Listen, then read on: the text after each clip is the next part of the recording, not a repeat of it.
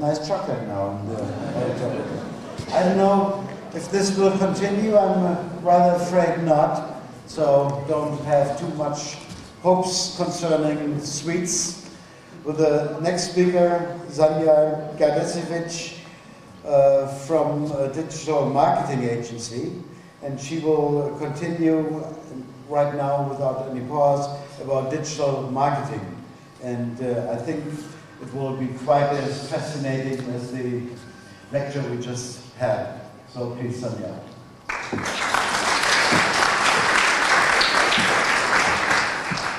Thank you guys. No sweets, I'm afraid, but I hope equally good stories. So when I was your age, this is what I looked like almost 10 years ago. I had absolutely no idea what I wanted to be when I grew up.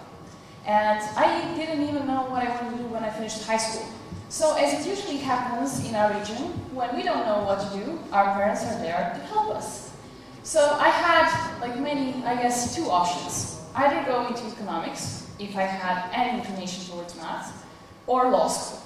Why these two? Because our parents are thinking practical. Both are broad enough, so by the time we finish and graduate, we kind of have time to figure out what we want to do. And the second one is because it's practical enough, so by the time we finish, we actually know how to do something.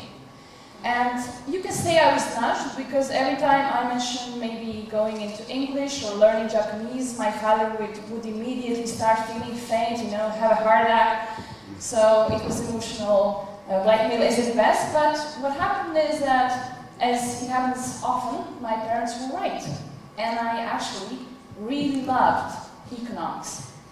Actually, my favorite subjects were business consultancy, organizational behavior, strategic management, and I would, of course, like a totally excited nerd, spend all my hours reading case studies and reading management books and building these imaginary scenarios in my head, thinking, okay, how would I react in this situation? How would I solve the business case I was reading about?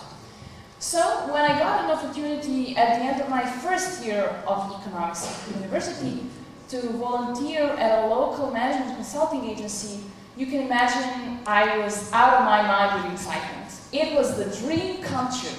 Now I could finally implement in practice everything I learned about and read about. And at that time, nobody was happier.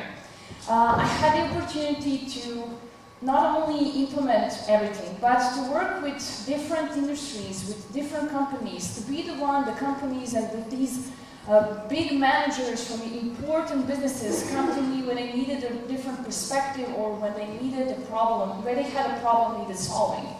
And of course, it all looked very grown up and professional, and I really loved that as well. But after a while, I realized that even though in the 5 years I was there, I learned a lot, and only half of it was related to business management, that the enthusiasm and the love for what you do can only take you so far. If I can refer to the Kate's lecture the day before, she talked about burnout, and that is what happened to me. After 5 years of long working hours and working in a very demanding industry, I crashed. I was too young and too inexperienced to know how to manage that level of stress, and I completely burned out. From somebody who was excited and out of this world with happiness, I became someone who was just tired. And I thought to myself at one point, you know, maybe we should just forget these dreams about big careers and stay home and bake cookies. At least then I know they work and they're tasty. So I decided to quit without any idea or plan on what I wanted to do next. And my goal, there was no goal. I just wanted to change something. So I wanted just, you know, here's my resignation, I really love working with you, but I can't go any further. And my plan was to just recuperate and not do anything for a while. Of course, it never happens that way. And thank God, because this is the people I work with today. This is the marketing agency I lead as a CEO. I became a CEO at the age of 27. I have an amazing team of 12 people, and we try to create a life and a work environment that we want, that works for us, based on all the experiences we had previously. So with this presentation, I want to show you how I got from there to hear. And in order to do that, I'm also going to tell you a little story. So when I decided to resign, a few weeks later, a friend of mine asked me, would you want to work as a freelancer for a local company in Montenegro? And I said, yeah, sure, what would that mean? So it would mean you wouldn't be really employed, but you could start maybe writing 1 or 2 blog posts for them, for their product, to be published on their blog and see how it goes. And now, after 5 years of studying and working at the same time, and being at home for 2 weeks, you can imagine me being like, okay, I decided to go home and stay home, but this is not actually working. I have to do something, you know? So then I said, of course, said yes. And I thought to myself, okay, my English is good, because the text was in English. I know how to communicate, I know how to write. It will be fine. I mean, I will just, you know, research it a bit, I know the topic, I will write it, it will sound nice, and that's it, right? How hard can it be? Well, wrong. Do you know this scene? So let's just say that the first feedback I received on my work was less brutal than this. It didn't work out. But on the other hand, that is actually a good thing, because it means I had a mentor who was patient and kind enough to go with me through every sentence and every paragraph, to completely change the structure, to invest her time and tell me what I needed to change in order to make it better. And after maybe working with her for a month and a half, we got 8 blog posts out of my 1 original idea and the text I came with her at the beginning. So this is the process I went through. It's not only knowing, okay, I have an idea, I will write it down, and it will be accepted as something that a company could actually use. The thing is, when we create something in digital marketing, whether it's a blog post, it's a video, or a social media post, there is a lot that goes behind it. And the first of all is knowing what do you want to do, what do you want to say, and who are you telling it to. So, a basic example. What is the goal of these 2 ads? What do they want to achieve? Yeah, sell the car. But would you say they're the same? What is the difference? Do you see the price here? So what do you see? What do you see? The aesthetics. Yes. What is it? Something else? Yes, this is the luxury. But the key point are the messages. So the first one, it is obviously not a luxury car. So it is not even trying to sell itself as a luxury car. Because they know that a target audience for the Prius, it's not going to be someone who wants an Audi. Who is it going to be? People who want it maybe for, yes, electric cars. People who care about the environment and who care about the sustainability. Yes, who care about the environment. So this ad is trying to say the gas produced by a sheep is greater than the gas produced by our car. And that is the message they're trying to send. And the second one, of course, do you know the movie Iron Man? That's the car. And I mean, nothing sells better than that. So their message is, then again, maybe you don't have those few minutes, because this goes to 0 to 100 in less. So the first thing you have to know is who you are addressing, because when you know who is the audience you're creating something for, you will know how to approach them. And you will also know what stories to tell them. What is the one thing you... Imagine your favorite movie. Why do you love it so much? Is it because you can relate to it? Is it because of the emotion it builds in you? Is it because of the subject? Because it's what it talks about? So the research shows that our brains on stories, and while we listen to a good story we are really invested in, it lights up. And the hormones that are in our body and in our brain are similar to those when we fall in love. And that makes us remember everything we are trying to say better. So anytime we are trying to communicate something, it's always a good idea to tell a story. And especially to remember that people remember most what you say in the beginning and at the end. And why this is so important for the digital age? Because people don't read the same way they read the books. So this was a research done on people looking at the screen. And they basically gave 200, 300 people an ability to look at the screen, and they would kind of measure and track where their eyes were looking at the screen at any given time. And the red places are the places they looked at the most. So what you can see here is that when we are reading the screen, we are not reading the same as we would read a book, right? One sentence after the other, one line after the other, paying the same attention to it. No, we actually look at the beginning, like the title of the post, maybe the first paragraph, and then we just skim through the rest of it. We don't read anything. How often do you read a whole post? Very rarely. What do you do instead? How often? Yeah, see the keywords. So you have to keep that in mind when creating the content. How often do you share something without reading it? So it's mixed. People are likely as well to share it even if they only skimmed it. So in order to make it easy for them to skim it, while creating content I realized, you know, that academic style of writing I had, just writing the full post and just leaving it there, which we call now wall of text, it's not going to get anyone's attention. Instead, we need to have the graphics, maybe a title to break it up, to emphasize and highlight bold the keywords, and maybe add a bullet point or two, and use what journalists have used many, many years and many decades now, is these attention traps.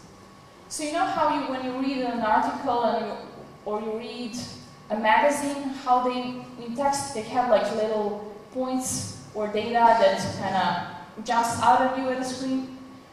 It's used for the brain and for the eyes to rest, so you don't have to keep reading all the way. And today you can also create it using the platforms we have for creating content. Which brings me to my next point. It's also very important to know the platform you're using. If you want to create content online and start doing anything, maybe even create your own website or blog, today it's quite easy to do so. Because we have these free open platforms like WordPress that can be used by anyone that are very intuitive. So one of the first things we have to do is use them, learn how to use them, and learn how we can utilize them and the options they have to create and make our content even more engaging. And then finally, SEO. SEO stands for Search Engine Optimization. So when you need information and you don't know something, but you want to find out, when you don't know where the nearest restaurant is, or when you want to know how many seasons your favorite show has, what do? You Google it, right? We all do that. But have you ever thought what happens at the other end? What makes the search results come up on top? Yes, the search engine. So when creating the content, any kind, especially if it's written and if it's online, we have to keep in mind that not only do people have to find it engaging and interesting, but the search engine, the machine, has to be able to read it as well. Now, there are many factors that contribute to the search engine, whether if it sees it or not. But the main thing is to make it high quality, which means that you do everything we mentioned so far. You understand the audience, you understand the topic, you provide something that people are actually searching for. And in order for the machine to be able to match what you write about and what people are searching for, you have to use the same keywords. Because that is what the machine will be reading and what will be presenting the content for. And then, of course, there are the graphics. We remember better when we see something as a graphic. And if we can create a graphic or a video today, it will probably go much, much better than just writing a 2,000 word plus blog post. Why? Because people just remember it better. And more of your brain is engaged. Not only your vernacular area, but your visual context as well. So what we have here is one of the blog posts we created because it was kind of challenging to explain how the DNS system works. We used a graphic to kind of explain it better. And the idea was to explain how, when you type a website address in your browser, how does it actually give you the image you see? And basically, the internet works on numbers, right? And every website actually has a number as an address. But it would be crazy if we had to remember all of these strings of numbers, like you see there, in order to visit, for example, or at least open even Facebook, or whatever media, or Netflix, or whatever portal we read. That is why we have translated into words and into strings of text that are easily remembered and we can enter. And this is an example that we did in Montenegro, which is, again, for a client who wanted to raise awareness about what we can do to help our environment. And it would be easy, again, to create a really long content about it, but much more efficient, especially because we were talking to someone like yourself and younger, to create it using really short text and using memorable graphics. So when you create content, you not only have to think about the text you use, but also all the other ways you can make it even more engaging and even more easier to remember. Now the second part is sales. What I didn't realize when I started writing that post is that I'm not writing the post just because somebody asked me to write it. And I'm not only writing it to tell a story about a topic I was given. I'm writing it because that post serves a purpose, as any piece of content you create in digital marketing. Like that ad we saw serves a purpose, or like the graphics we saw serves a purpose. And in the case of a blog post, it can be maybe to invite people to read more about a topic. So that is why you also have the elements that invite you to do that. Or maybe to sign up for the newsletter and read more about it later. Or maybe directly to buy something, but being part of the selling process and understanding how sales work is not always about buy now, here's the discount, grab it now before it goes away. Because not everyone you're addressing will be ready to do the purchase at the moment, which is why you have to give them something else to do just to keep them interested and to keep them going through that process of sales. And social media. Every time you create a piece of content or something for digital marketing, you also have to think, okay, how can I repurpose this? How can I use it in another way? And for example, here, you can have a piece of blog post and then create graphics based on it. And I really like that this example is in English because it was a study done in the US on how Generation Alpha is using technology from the perspective of their parents and the role parents have in protecting them online. So we, of course, did the research, and it was a really big campaign that is still ongoing. We wrote a lot of blog posts explaining the research in different areas, and of course, based on that, creating then the graphics and everything else that followed through the campaign. So that is another thing to think about. And finally, it is nothing if we don't have the analytics part of it. Everything you create, you have to track what is the performance of it and what is the end result, because only then you will know how to do better and better.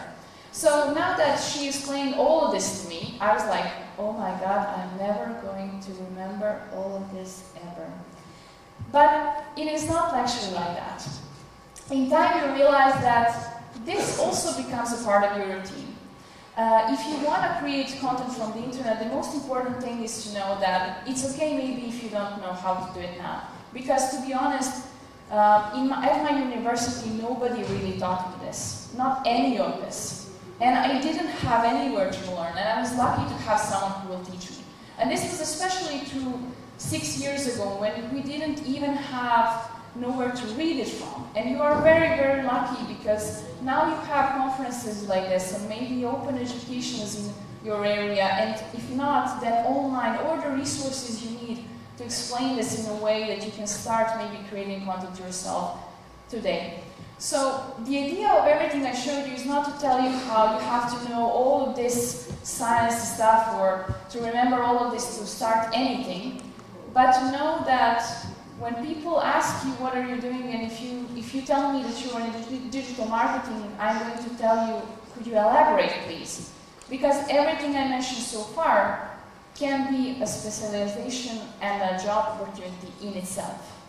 So in my team, there are people who are content strategists, which when a company comes to us and says, okay, we want to promote this product, how would you suggest we do that? Maybe through social media, or through creating blog posts, or through creating videos, or maybe doing an offline campaign. There is always someone who thinks about strategy first, who does the research, who thinks about the market, and who sets the stage for all the rest of us. And then there is someone who thinks about the slogans, who thinks about the content, who is the writer behind it. Maybe then there is someone who designs everything, who builds the logo, the visual identity, who creates those ads, both on social media or something you can see in the city in the billboard. Then there is someone who is just the SEO specialist, who knows and follows how the search engine works and makes sure that everything we create is actually seen. Because wouldn't it be the shame that we spent all this time creating something that nobody ever saw? So this is what these people do. Then there are people who are in charge of social media. The UX designers who make sure that when you visit the site, you actually find everything you want, and it really looks actually really pretty and easy to manage and navigate. It looks intuitive. The data analysts, the digital email marketers, the video editors. What I want to show you with this is that digital marketing is a booming industry. And why? Would you say that you spend more time on TV during the day, or on your phones, on your laptops and computers? Which one of those? Okay, well, this is actually, the research shows precisely that. For me, I don't even turn it on anymore. The only reason I have a TV in my home is because when my mom and dad comes to visit, they really love their TV shows, and I really want to make them happy. But this year was the first point in time where the daily usage of internet and the mobile phones and the laptops was greater than the time people spent watching TV. Which means that, as you already said, if you want to be found by your users, you have to be where they are. If you are a restaurant in the Elbasan area, when we came here and we were searching for somewhere to go to lunch, we were of course going to Google it. And if you want us to go there and find you, you have to be where we are searching for you, and that is online. And more companies, especially in the region worldwide, it's a trend, has been a trend for a decade now, are trying to precisely do that, position themselves online, and they're investing a lot. It is estimated that online advertising will reach $329 billion in 2021, and it will make almost 50% of all ads spent. What this means is a greater shift. Previously, companies would only invest in traditional media. They would put up a billboard, put a TV ad, and consider, okay, that is done. But digital marketing actually allows you to not only put up an ad and see, okay, who sees it, and who gets caught on it, that's fine. That's called the spray and pray method. You put one message and who reacts, that's fine. But digital marketing actually allows it to tailor every message and every ad to the particular person seeing it. And that means that you can create something more personalized and something people really react to better. And that is why more and more companies are shifting their budgets from the traditional to the digital, of course. And then the social referral. So it is estimated that almost the amount of traffic that e-commerce sites get from social media has grown by over 110% over the past 2 years. What does that mean? How many of you use Instagram? Oh yeah, all of you. So the point is, you might have recently seen these labels that when you watch an image, it tells you what's on the image. Have you noticed it? So what happened? Previously, what I mentioned here is that most of the sites, most of the brands would have their label on Instagram posts, and when you click on the label, you would be redirected to their e-commerce site. But recently, they created their own e-commerce platform. So this means that now you don't even have to go away from Instagram. You can complete the purchase in the app itself. So what this means? This means that the sites that previously relied on Instagram greatly to bring them traffic to their sites so somebody can buy a dress or buy a watch or buy anything you needed on AliExpress or Amazon or whatever, are going to go to their site and do it. No, now you are doing that on Instagram because it's seamless and it's easy and it's just one click away. So this means that the job of people doing social media and especially advertising on Instagram has changed. This means that the jobs of people who are maintaining the e-commerce sites has changed. And also the guys who are doing the sales in the companies has changed. Which also comes to show that things are changing very, very quickly. And especially if you do digital marketing, it means that you have to keep learning and have to keep growing. Because you never know what platform is going to be the next one, and you never know what is going to be the next iteration of the platforms we are now using. And now to the perks. Does anyone know what this is?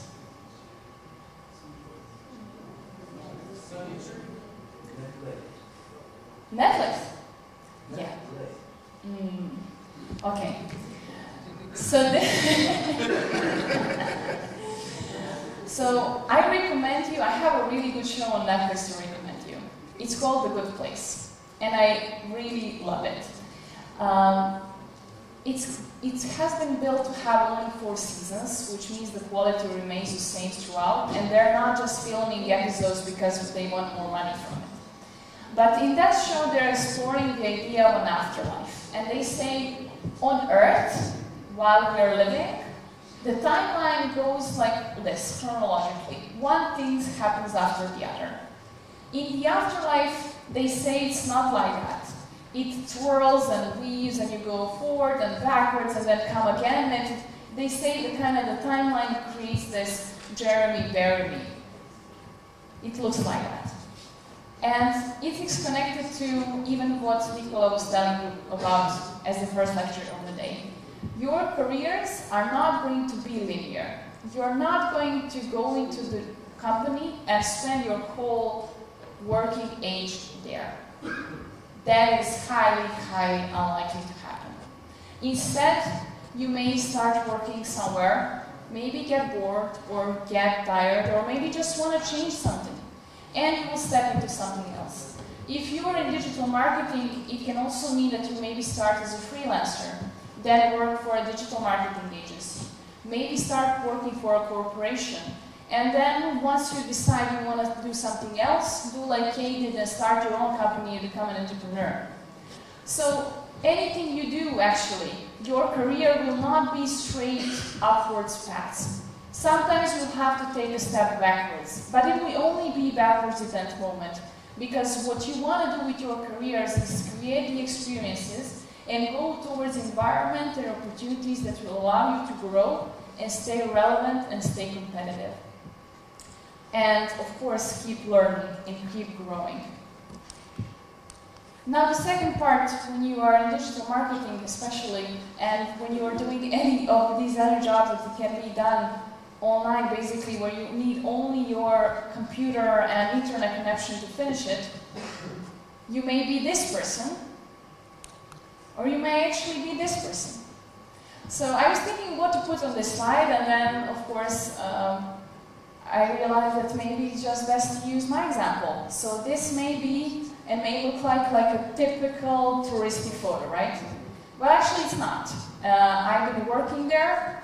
I have the greatest possibility and the privilege ever to keep working wherever I'm at the moment. Because once you realize that the only thing connecting you to your work is the laptop and the internet connection, you can work from wherever, whenever. And since we realized that, in my company we decided to allow people to arrange their working hours the way they think it is best. And at the beginning it may seem a bit chaotic because there is no really a rule that everyone has to come at 8 and leave at 4. You come when you think you are ready for work and when it works best for you. And then you work at whatever time works best and from wherever you want to. As long as the work is finished, everything is fine. So for example, this really works for me because I love to travel and I also really like to work in the evenings, which means that I can get some of the work done during the day, maybe like 2 or 3 or 4 hours, and then in the evening, once everyone is asleep and I'm completely alone and nobody's pinging and no mails are incoming, I can take care of some work aside from that. And opportunities and careers in the digital sphere, and digital marketing is just one example, allow you to live locally and work globally. Because, as Nicola, for example, said, you have Upwork, where you can, once you have the skills, you can list everything you want to do, you can do, and you can find a buyer or a contractor for those services, which means that you can work from wherever, including your home. And there is a great value in having your friends and family and building your life in a community that you already have when you're already known. And at the same time, making use of all the technology and the global aspect of living has to offer. Because, for example, you may be paid in a hard currency. You may even earn more than what you can do in a traditional regular job and still be living in a place you love. And what I realized from my example is that I don't think that building a company and growing it so quickly would be possible in, for example, as we did, would be possible in a country like the UK, the US, even Germany. Why? Because one of the greatest challenges we face is not finding companies we can work with, it's finding people who can do the work. So one of the things we as a company do is try to educate young people when it comes to digital marketing. Because when we try to find content writers, or designers, or SEO specialists, or social media specialists, we have a really hard time doing that. Because there is nowhere people, and especially students, can learn it from. And we have to create those learning opportunities, which is another reason why conferences like this one are especially important and great. So I had a really difficult task to introduce you to the world of digital marketing and to maybe inspire you to pursue it. I hope you saw that when we say digital marketing and mention digital marketing industry, you remember 2 things. First of all, there is a lot of potential, and whatever your interests are, you can start something and pursue them in that area. And the second, it allows you to enter a world of technology, which you never know where it will take you, and to maybe create a life that you want to. And that is actually a digital marketing for me. The opportunity to create a life that you want and that will work for you. And I hope you utilize it, and good luck in that process. Thank you.